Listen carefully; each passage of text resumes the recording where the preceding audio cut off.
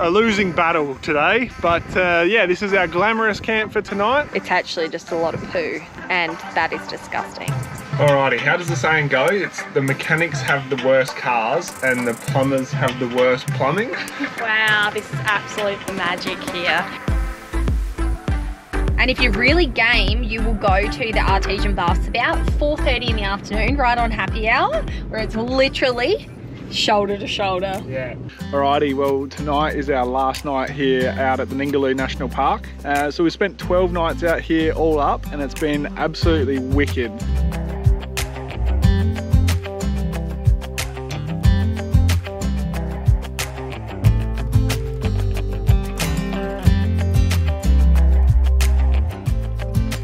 Well, we've just had a casualty and one of the mirrors on Chelsea's side has fallen off and then it also went under the caravan. It's in the back seat, well what's left of it anyway, we'll show you after, but yeah, a little handy hint, tighten your mirrors.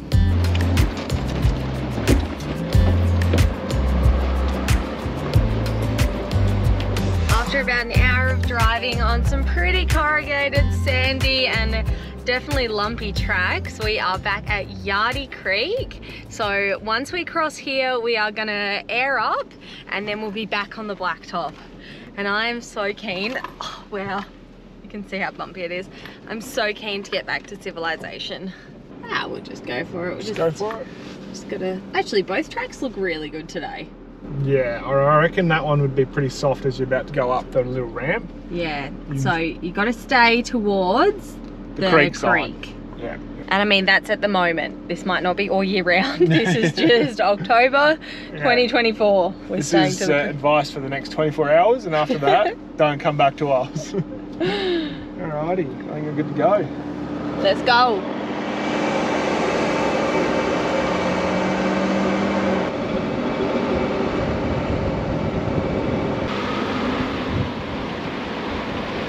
Well, that was very easy. We had rain a couple of days ago and I think it's really compacted the sand there. Now we have the huge job of airing everything back up with our little King's air compressor. Hey, don't knock the air compressor. It does a good job. It does. It just doesn't like lots of work. No. If you've got lots of tyres to do, it doesn't really love that. No.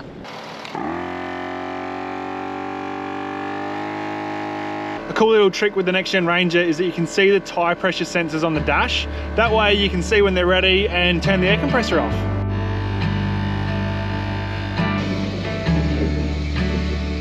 All right, we are back in Exmouth and at the car wash. We thought we probably should wash the car in Caravan after it's been sitting on the beach for the last 2 weeks. Well and truly needs a wash, I think.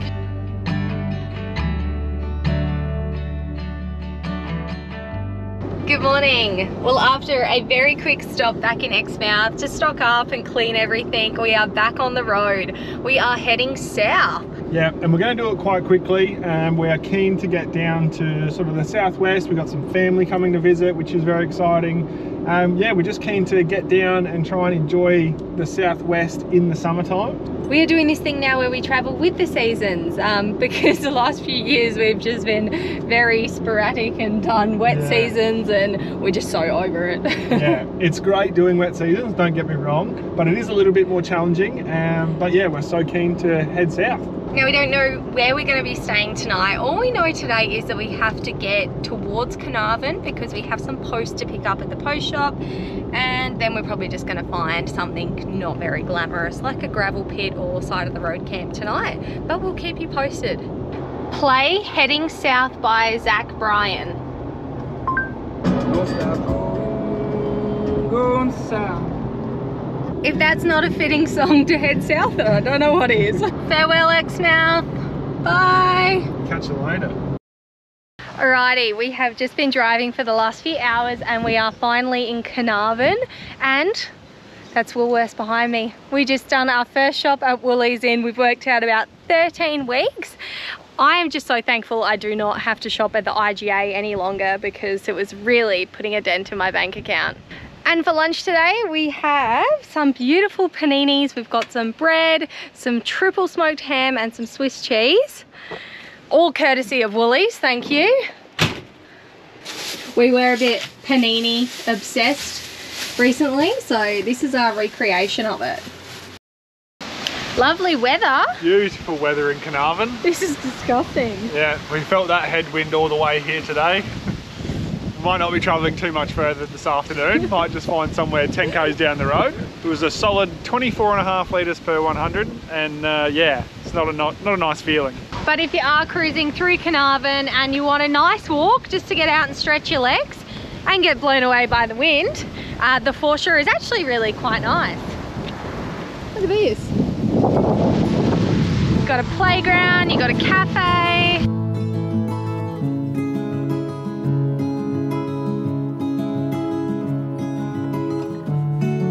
Alrighty, well, we've pulled up a camp. It's not glamorous at all, and you can probably hear the wind as well. It's an interesting little spot. It's just a rest area about 25 k's south of Carnarvon. We just couldn't be bothered driving in the wind anymore. It was just a losing battle today. But yeah, this is our glamorous camp for tonight, and then we'll see you in the morning. Good morning from our very, very windy roadside stop. We are killing some time this morning because we are only heading about an hour down the road today to Wooramel station. We wanted to do a bigger day today, but we have an atrocious 45km/h southerly, and the fuel economy yesterday, we usually at 18 litres per 100 and we were up to 30 by the end of the day. So we're only going to travel a little bit today and stop off at Wooramel station because it's just not worth doing a massive day in this. And we're just going to be getting blown all over the road.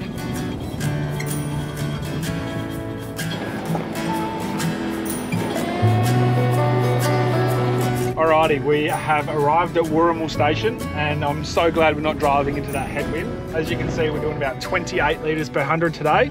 Gonna try and film it, just take our word for it, alright? Yeah, not fun. You're getting pushed around on the road, so we may as well come out here, park up, head into the artesian baths, and yeah, prepare to go get comfy with some people in the bath, because it's always shoulder to shoulder. And if you're really game, you will go to the artesian baths about 4:30 in the afternoon, right on happy hour, where it's literally shoulder to shoulder. Yeah.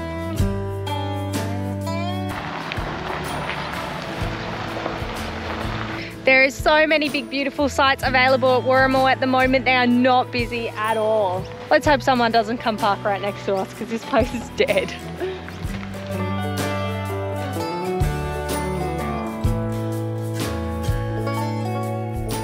Good thing you're wearing your dark bathers, because they reckon the artesian water, the bore water, will just wreck your clothes. Yeah, it just stains it really badly apparently. So old black bathers it is. Somebody just came out of the pools and said no one else is here. Let's go. Let's run. Wow, this is absolute magic here. And apparently the magnesium here makes you feel amazing. So very keen to relax.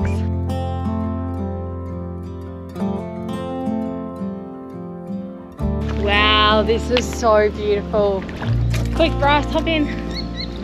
You're missing out. Oh, no. Ow. Ow. Oh, hi, cute little cows. Oh, you're so cute. Oh my gosh. Delicious. No, good cow. Oh, wow. So cute. They're so interested in juice. Our good mates at A24/7 have sent us out a new product to test and trial out. It's called the Compact Bry V2. So this isn't the first time we've seen it. We did pull it out of the box the other day, but we haven't used it yet. And we were so impressed at the quality of this fire pit. So it's a fire pit. It's also like it's a Bry, so you can cook on top of it. This thing's really cool. It comes with 3 bags. It's so neat and tidy. It's also got a bag that keeps the bin and the grill separate so that you're not getting everything dirty. The Compact Bry V2 is made out of 304 stainless steel, and they're all handmade, which you can tell in the quality of the Bry. This Bry is multi-height adjustable, so you can have it as a campfire sitting around, or you can stand up and cook on it too. It's got a massive 500mm cooking grid. It's perfect for camping, down the beach, or even at home. It would make a perfect addition to your backyard and also your camping setup. If you'd like to get your hands on a Bryce or just anything from the A247 website, make sure to use our discount code ADVENTURE23 and get yourself 10% off. And remember, Christmas is just around the corner, so these are perfect for not just campers, but anyone who likes to have a backyard cook-up.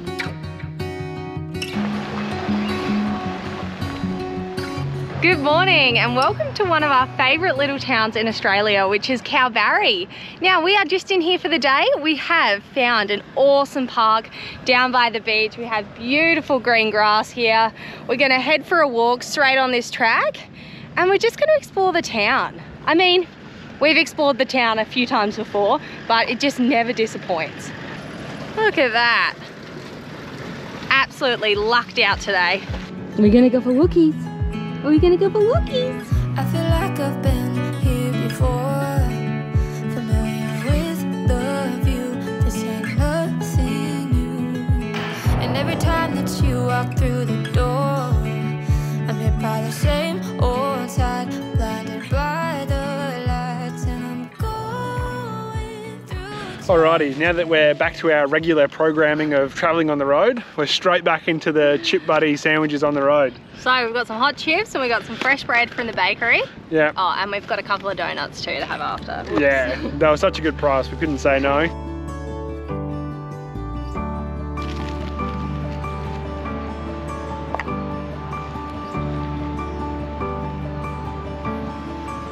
Alrighty, while we're in Kalbarri, we're going to go for a bit of a skateboard along the front here. As you would have seen a couple of videos ago, I took a bit of a tumble, so no better way to get over that is to get back on the horse, hey?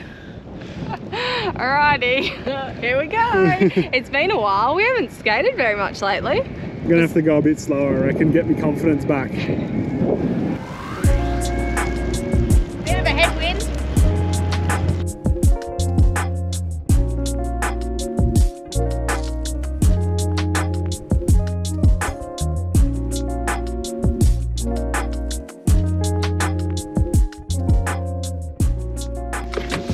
Alrighty, come check out tonight's glamorous camp.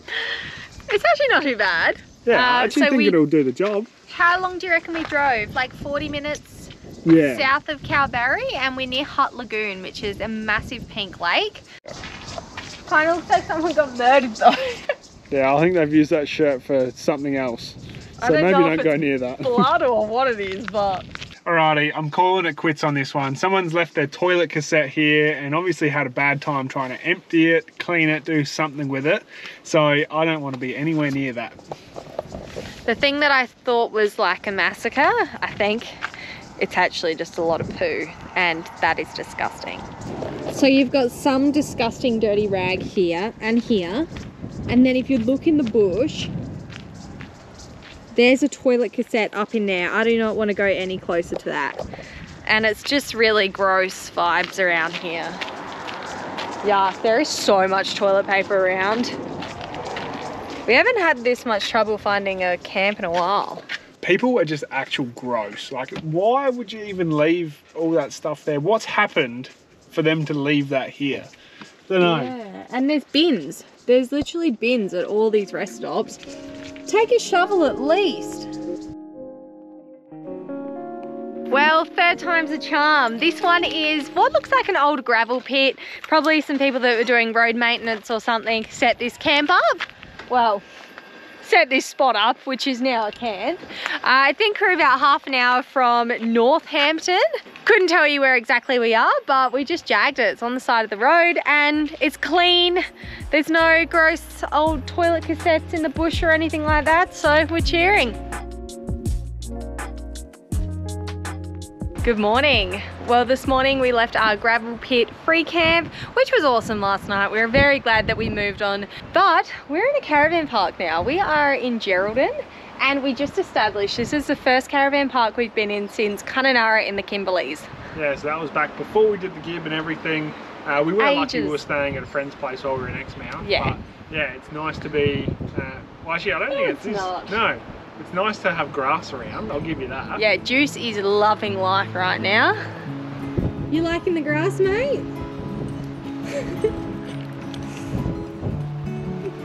And your new toy. Show everyone your expensive new toy. A piece of cardboard. Best day ever. Go.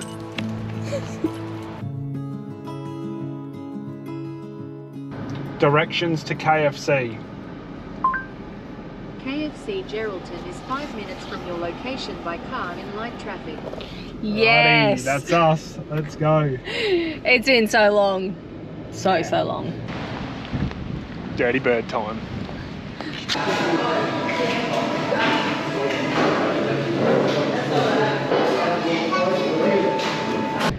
Well, after smashing down some Dirty Bird, we thought we should really come for a walk down the foreshore. It is beautiful down here in Geraldton when it's not blowing a gale. It's not too bad down here at the moment, but we're getting absolutely blown away at the Caravan Park.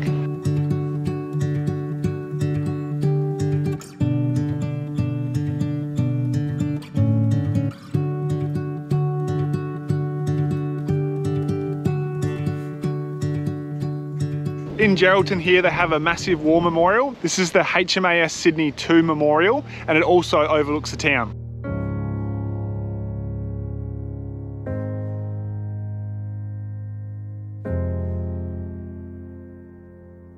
And if you're lucky enough, you'll get here when they're running the guided tour. And when it's not blowing a gale, Yeah. you're getting blown away. It always blows in Geraldton. Oh. Bryce pretends we're coming here just for the history, but there's also an ulterior motive. You can watch all the ships come in and out of the port. And he's even got this app on his phone where he can tell where they're coming from and what they're doing. So he'll be like, oh, that one's come from, I don't know, China, Dubai, I don't know. I just usually zone out. I just blank out at that point, but anyway.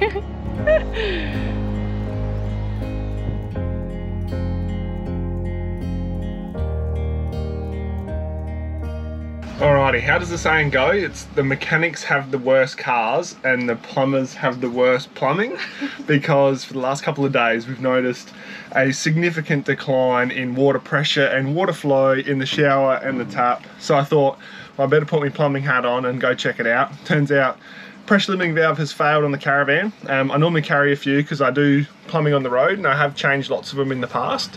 So this morning I'm going to change that out. A surefire way to find out if your pressure limiting valve has failed is that you hook up a pressure gauge. This one's reading 200 instead of 350. Or if it's failed the other way and it's over pressurizing, you'll actually find a leak at your hot water service and it'll just be continuously dripping or drizzling out of it. It means that it's getting too much pressure into the van.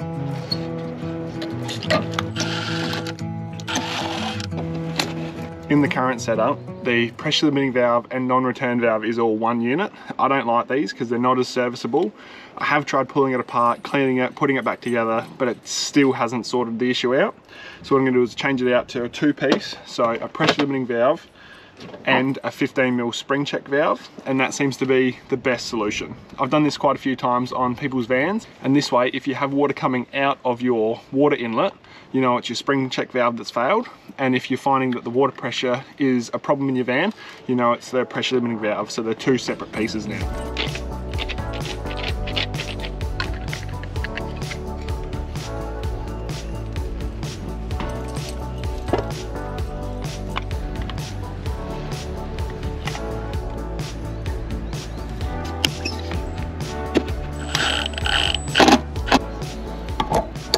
Alrighty, well there you have it. We've got 350 kPa on the pressure gauge, which means the pressure limiting valve's working good, and as you can see the tap is flowing way nicer, so hopefully Chelsea will be nice and happy. Thanks so much for watching another video. If you've liked this one, make sure to like, hit the subscribe button and drop us a comment below. And also a huge shout out to the guys that gave us a super thanks this week. So a massive thank you to J.A. Allenson, Scott and Marissa, Julie Wright, Jerry and William, and also Ramblin' in the Sun. And we'll catch you next week.